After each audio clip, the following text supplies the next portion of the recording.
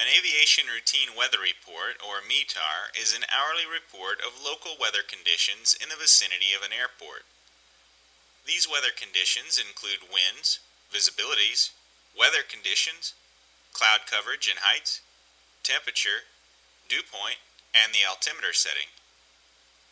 The first item in the METAR is the type of report. METAR indicates a routine report, whereas SPECI indicates a special. A special is issued when a rapid weather change or critical information necessitates a new weather report be issued immediately. Otherwise, a routine report is issued once per hour. Next is the location identifier, followed by the date and time. In this example, this routine weather report for the Kansas City Downtown Airport was issued on the 12th day of the month at 10:54 Zulu time. The 3-digit wind direction and 2-digit wind velocity are given next. The example METAR shows winds from 320 degrees at 22 knots. In this case, the winds are gusting to 35 knots. Visibility is the greatest distance that can be seen through at least 180 degrees of the horizon and is reported in statute miles. The example visibility is 2 statute miles. At times of low visibility where the airport is equipped, runway visual range, or RVR, will be reported in addition. RVR is reported in feet for a particular runway. This example RVR visibility would decode to read RVR on runway 5 is 900 feet. An M prior to the visibility indicates less than. This example visibility would decode to read the visibility is less than 1/4 statute mile. After the visibility, weather conditions are coded using their contractions. The weather conditions include the types of precipitation and obscurations. Types of precipitation include drizzle, rain, snow, snow grains, ice crystals, ice pellets, hail, snow pellets, and unknown precipitation. Obscurations include mist, fog, smoke, volcanic ash, widespread dust, sand, haze, and spray. These weather conditions have several descriptors, which are shallow, partial, patches, low drifting, blowing, showers, thunderstorms, and freezing.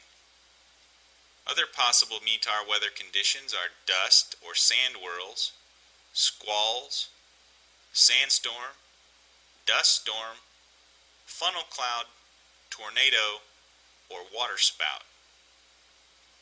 If a weather condition is preceded by a minus or plus sign, it is light or heavy, respectively. For example, this code means thunderstorms with heavy rain. This example decodes to mean light freezing rain, fog, and haze. If VC is listed in the weather portion of the METAR, it indicates weather is in the vicinity between 5 and 10 statute miles from the observation station. For example, this code would mean there are showers in the vicinity of the airport between 5 and 10 statute miles from the station. In our example METAR, light rain is indicated. Next is cloud coverage and heights. Cloud coverage is described as few, scattered, broken, or overcast. Few means the cloud layer covers 2/8 of the sky or less. Scattered means the layer covers 3/8 or 4/8 of the sky. Broken clouds cover 5/8, 6/8, or 7/8 of the sky. And overcast layers cover 8/8 of the sky. The 3 numbers following sky coverage indicate height above the ground of the cloud bases in hundreds of feet. The example METAR tells us there are a few clouds at 1,200 feet above the ground, a scattered layer at 2,200 feet, and an overcast at 3,500 feet. The lowest cloud layer that is broken or overcast is called a ceiling. In this case, the ceiling is 3,500 feet. Sometimes overcast skies have no well-defined base. When indefinite ceilings exist at an airport, vertical visibility may be reported. For example, this code would indicate that an indefinite ceiling with a vertical visibility of 300 feet exists at the airport. Temperature and dew point are given next in degrees Celsius. This example shows a temperature of 9 degrees with a dew point of 4. If the temperature or dew point is negative, the negative temperature is preceded by the letter M.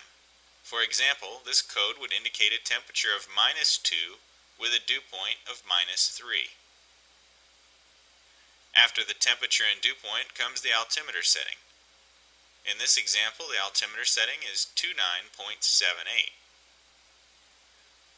This example shows a METAR for Portland, Maine, issued on the third day of the month at 0612 Zulu time. Auto, after the date and time, indicates the METAR was generated from an automated source. COR may also be placed in this position to indicate a correction to a METAR which was originally issued with an error. The winds are reported as calm, which is indicated on a METAR by all zeros for wind direction and speed. The visibility is 1 statute mile in mist with an overcast ceiling at 100 feet above the ground. The temperature and dew point are both 19 degrees, and the altimeter setting is 29.84. This routine weather report for Austin, issued on the third day of the month at 0553 Zulu, indicates winds from 310 degrees at 13 knots. The winds are variable between 270 degrees and 350 degrees.